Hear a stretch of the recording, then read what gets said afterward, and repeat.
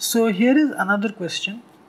So it is given that a geyser heats water flowing at a rate of 2 kg per minute from 30 degrees Celsius to 70 degrees Celsius. If the geyser operates on a gas burner, what is the rate of combustion of the fuel? So it is given the extra information that the heat of combustion of the fuel used in the gas burner, that is equal to 8 into 10 to the power 3 joule per gram, and the specific heat of water is 4.2 joule per gram per degree Celsius. So we have to calculate the rate of combustion of fuel in the gas burner. So here there are two separate parts. First is the water which is heated, okay,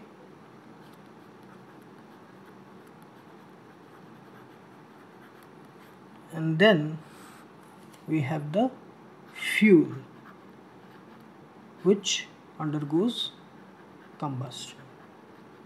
These two separate parts we have to combine. So for the water, the mass of water which is flowing per minute, that is equal to 2 kg per minute. Okay, so here everything is in grams, so it's better that we convert it into grams. So 2000 gram per minute.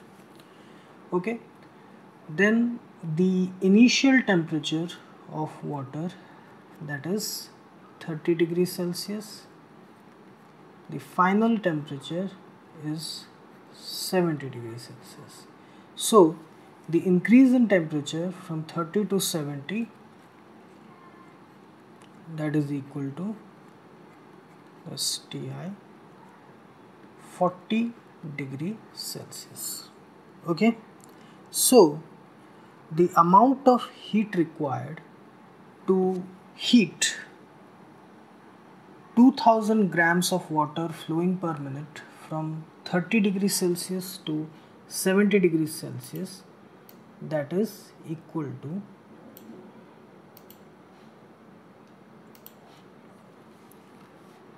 the heat required is equal to MW CW delta T, where CW is the specific heat of water. It is given 4.2 joule per gram per degree Celsius. So it is equal to 2000 grams 4.2 joule per gram per degree Celsius into 40.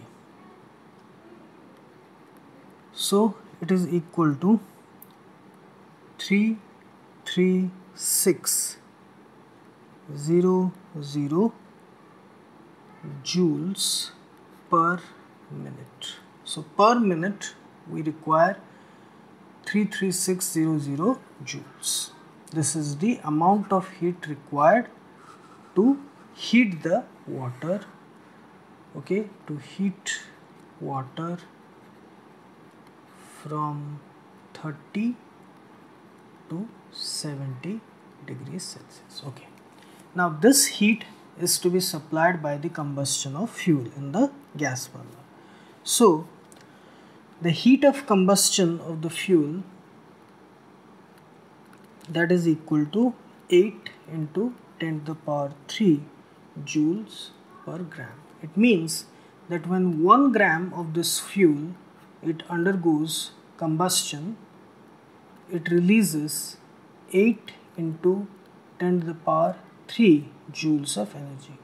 But per minute we require 33600 joules. So the rate of combustion of fuel which we require for this operation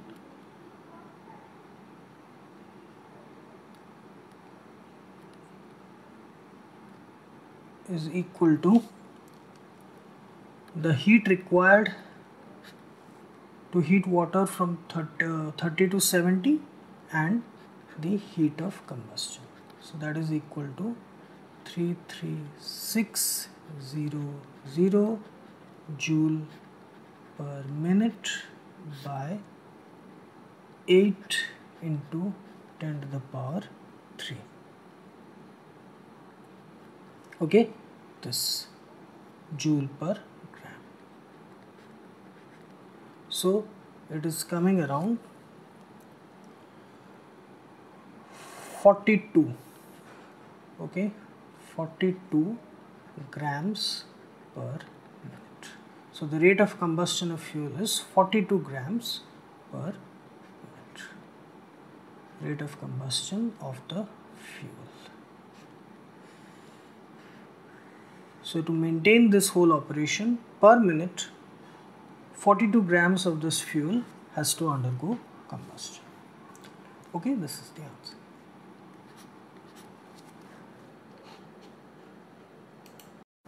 So here is another question. It is given 0.75 gram of petroleum is burnt in a calorimeter which contains 2 kg of water and has a water equivalent of 500 grams. The rise in temperature is 3 degrees Celsius. Determine the calorific value of petroleum. Okay. Then it is given to take the specific heat of water is equal to 1 calorie per gram per degree Celsius. So here there is the important concept of water equivalent. So we'll see how we'll use that. So the situation is 0.75 gram of petroleum, just a fuel here used, is burnt in a calorimeter. Okay.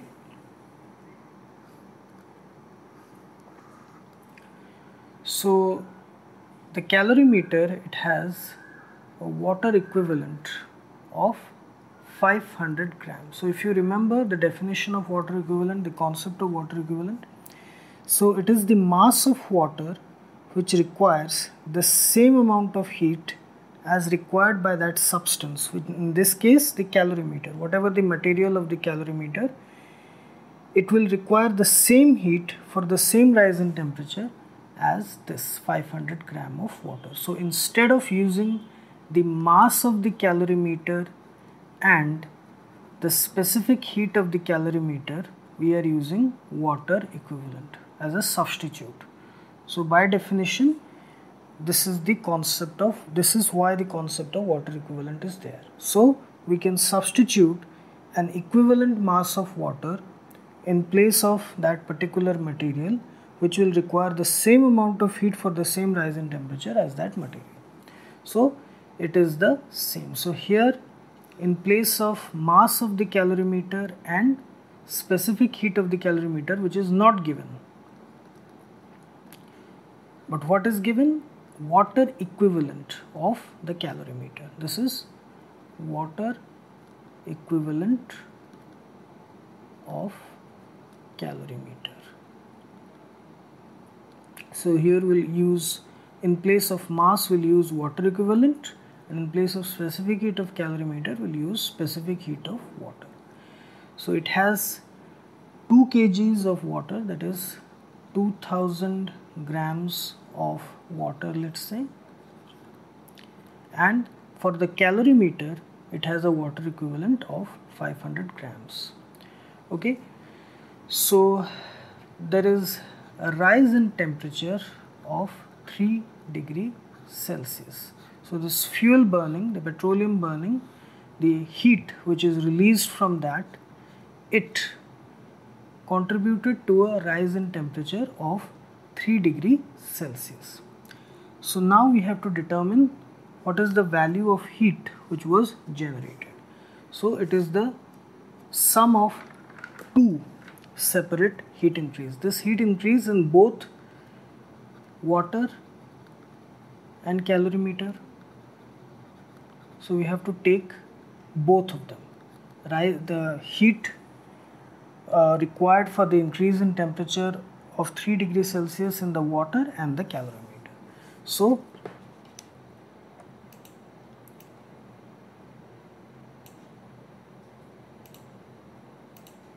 the total heat which is generated by the burning of the petroleum fuel, it is Q1, which is the heat increase required by the water for rise in temperature of 3 degrees Celsius, and Q2, which contributed to an increase in temperature of 3 degrees Celsius in the calorimeter.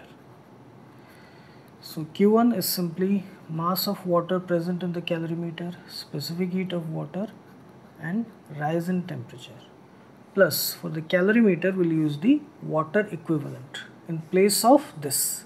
Okay, in place of this, we are going to use this and this.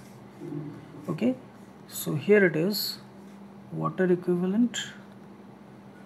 As we are using water equivalent, so we have to use specific heat of water, Cw, and in both of the water and calorimeter, there is the same increase in temperature, so again delta T. So this is equal to mass of water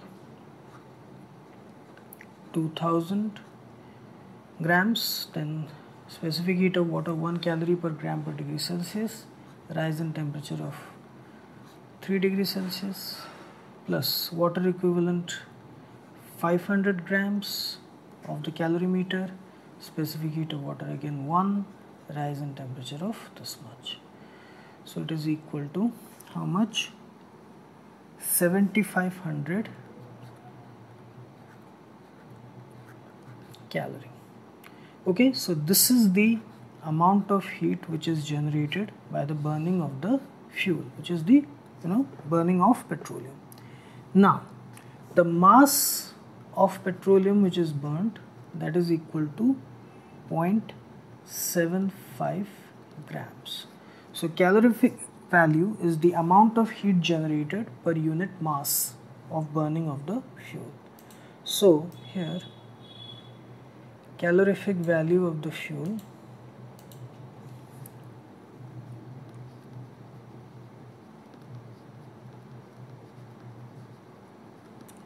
is the amount of heat generated by the burning of the fuel, that is petroleum, by mass of the fuel which is burned. So 7500 calorie by 0.75 grams, which is equal to 10 to the power 4 calorie per gram. So per 1 gram of the fuel which is burnt, petroleum, 10 to the power 4 calorie of heat energy is released. Okay, so this is the very good question related to water equivalent, where the concept of water equivalent is also utilized, and the concept of calorific value and other related things. Okay, so this is